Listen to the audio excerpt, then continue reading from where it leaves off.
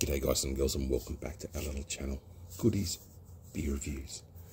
I am actually cold tonight here on the north coast, New South Wales, so I thought I'd have a cold beer, which makes sense. Matilda Bay, established in 1983. 80s were cool. If you grew up in the 80s or around the 80s, the 70s, the 80s, I reckon it was hard. But it was, yeah, different, bro. Hazy Lager, smooth and easy. Sounds good. I'll get a bit close to this one, a bit personal. 4.7% ABV, 375ml can, which is what we love here on the channel, coming in at a 1.2. Standard drinks. A little bit of a spiel here with some information about the beer.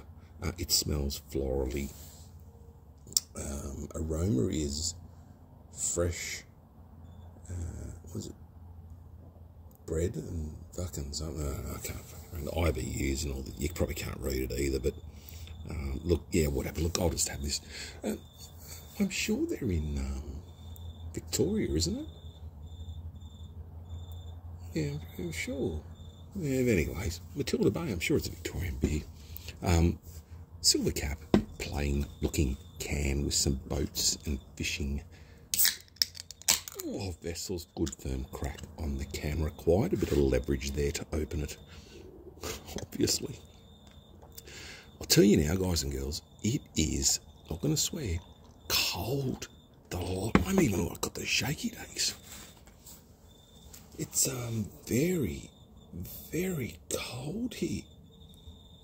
Then again, I used to love the cold. You know, it's funny, when I was in Sydney, I loved the cold. Then I went bush.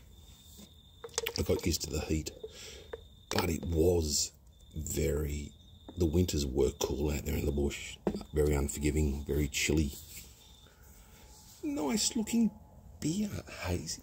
This prides itself on being a hazy lager. It's not that hazy. It's not see-through like a lager. It's a bit sudsy on top. I got this from First Choice today, and I've got to be honest, I think Chur is gone. I can't find Chur anywhere in First Choice. Quick sniff. Oh, it smells like a lager. It's minerally, it's earthy, it's grassy. It's, yeah, look, it doesn't smell like much. A hazy lager, well, why bother? Do you just get lazy, don't cold crash, or don't filter the beer, or... Anyway, not expecting much out of this. Not being rude.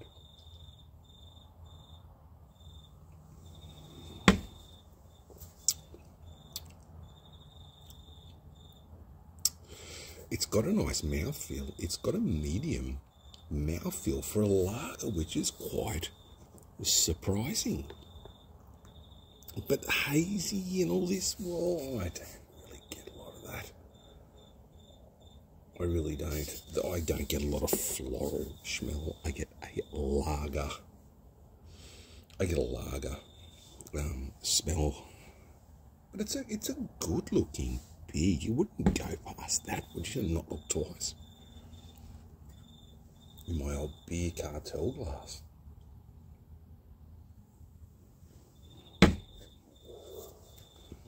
Yeah, very plain. I don't know, the Matilda Bay is just a lager. I don't get the hazy part, really. It's, I don't know. I've had a couple of these lately where they've just been confusing. I jumped in, if you don't like to listen to a yarn or anything, you can leave now. But if you see this, I say give it a run. Give it a go. But, yeah, I'm confused about it. I really don't. On tap, would I drink this over Aussie standardised lager? Yeah, I would. Yeah.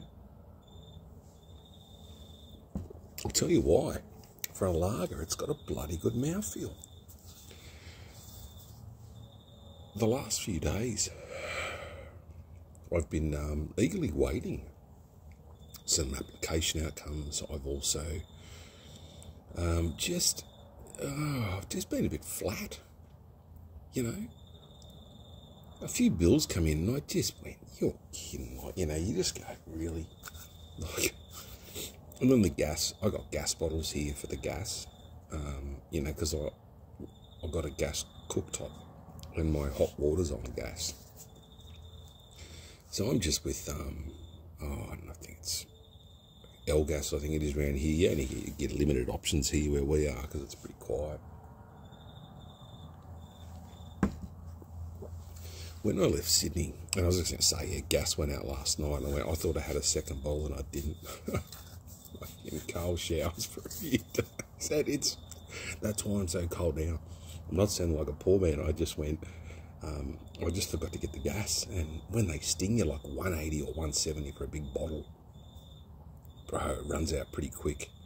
But when you have a warm shower, I try to keep showers pretty minimal, and, you know, just, whereas some teenagers like to hang in there for like 4 fucking days, and, you know, I remember when I was young too, I loved a hot shower. I loved a hot shower. And, but the weather's there, it's cool. I'm all over the shop. I'm just, everything's good. I'm just, yeah, being busy and just stressy, and just, the weather's been so miserable. Just, but you know, I saw a TikTok today, and I don't get on there a lot.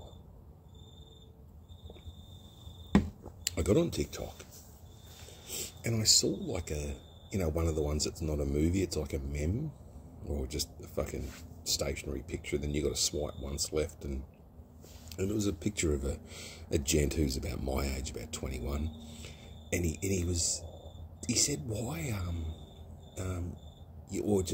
I bless myself today because I could turn the water on and it'd be hot, and I could have a shower. I could boil a kettle instantaneously. I have a roof over my head to protect me from the elements, and I have a meal tonight which is warm. And it's like, I don't want to get too deep on this, but we just forget the simple things, and geez, we take even things like just flicking on a PowerPoint, or, and I know what people are going to say, oh, you're fucking old, or you this, you that, and it's like, I think, again, I'll say it, and I have in previous videos, is life experience is just the best fucking thing. Imagine what you know at 40, 50, 60, and you could go back and relive your life without knowledge of the stock market and stuff. Obviously, you'd kill it. You've loved, you've lost, you've grieved. You know, most people around that get on, or, you know, at the blink of an eye, you can lose siblings, brothers, sisters. And I don't want to upset anyone, but it's just, loss is one of those things. I lost a mate 2019, and he messaged me 3 minutes, you know, after it was one of my birthdays, and he messaged, sorry I'm late. I said, bro, don't worry about it, like, birthdays don't mean as much for you. And he passed away in the morning, and at 7 to 8 a.m. and onwards, I was over there, you know, with his grieving wife and young child, who was in, I think, year 5 at the time, 4. Sudden death. Just, man, like, tomorrow you can wake up and you won't be here. And I'm not getting paranoid. I just think, enjoy what you've got now, and if you've got something you love and you enjoy, just embrace. And you know what, people go, you need money. Yeah, I know, but I can't do any of my hobbies, or some of the hobbies I love, because of money. I can't, and it sucks, because I've got to catch up. I've got an old car, and I need tyres. I've got to get the bonnet done. I need new radio. And you know what? Oh, you poor thing. But luckily it's on historic rego, so it only cost me $60-70 a year to register.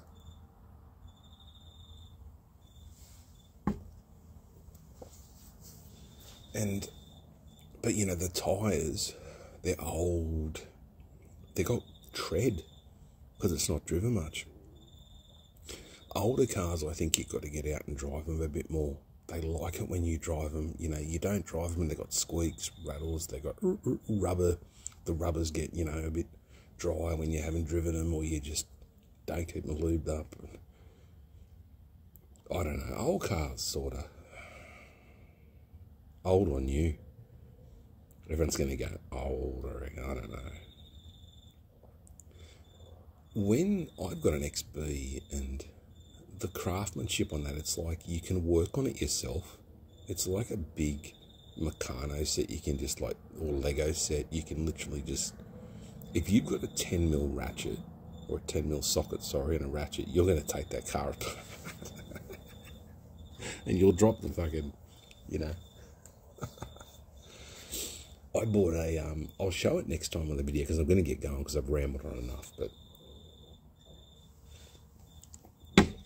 if you ever buy tools, or you need to buy a few tools, and you're around your 20s, 30s, I'd say buy good tools and keep them.